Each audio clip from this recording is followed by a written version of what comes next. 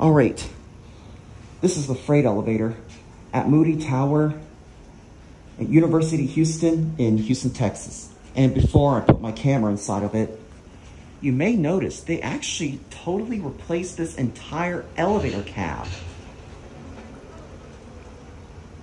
Do you recognize this elevator? As you can see, they used to have like only a single fluorescent light fixture until when they totally replaced the cabs. I don't remember seeing the ceiling have 2 fluorescent light fixtures, because the last time I came here, it only had 1. There's your sign, and if I also recall, they used to have a directional lantern of somewhere, but they took that away. All right, so with that being said, you see my tripod right there, and what I'm gonna do is I'm gonna put my camera on that tripod, and the nice gentleman who let me record this is gonna call from the stairs. So, let's write, here we go. All right, now the camera is set up on the tripod, I finally get a much better video of this elevator.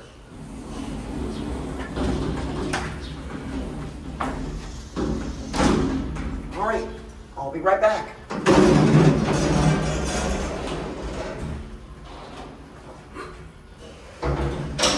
Okay.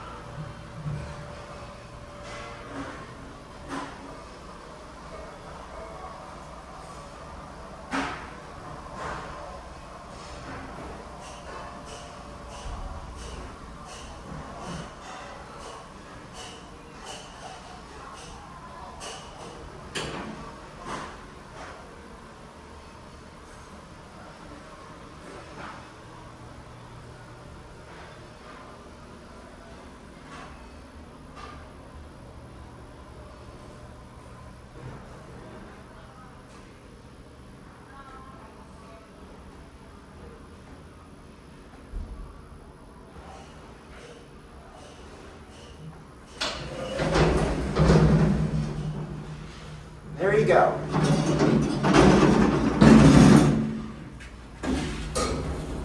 You can also see the gate is new too. All right, now for the second trip, we are gonna face the back view, which is the rear door of this elevator, which I don't think I have done this before, so this is gonna be the first time. You may think that they walled off the rear side, but think again as this elevator moves.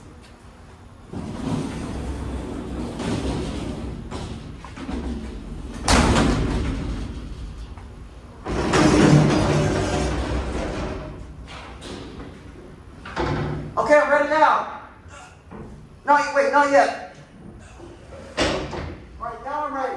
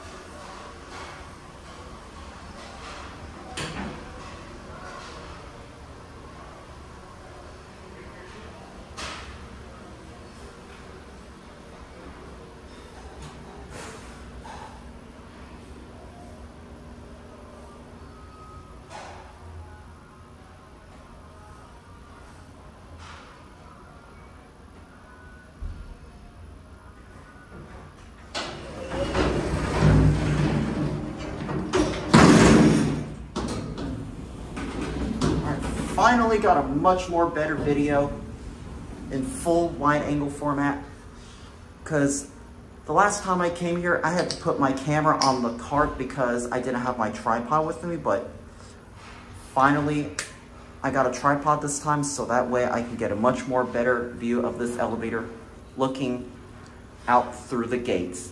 So we'll get one last cab view and we'll close this thing up. All right, you see right here, that's your door mechanism right there.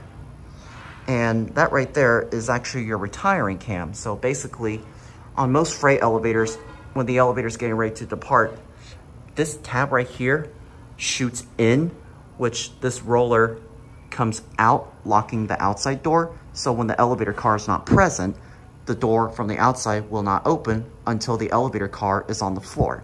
And once the elevator car reaches its destination, the cam will push back out, releasing the roller to unlock the outside door. Okay, we're gonna get one last cab view, and this gentleman needs to put the things back into the elevator, but a huge thanks to him for allowing me to get this video. And please note, the reason I did not ride this elevator is because, as you see, there are no buttons inside. So with that being said, I hope you enjoyed the video. Even though this elevator did indeed get fully modernized, I mean, the call button seems to be still the exact same, but other than that, anyways, I hope you enjoyed the video. Thanks for watching, and that'll be it.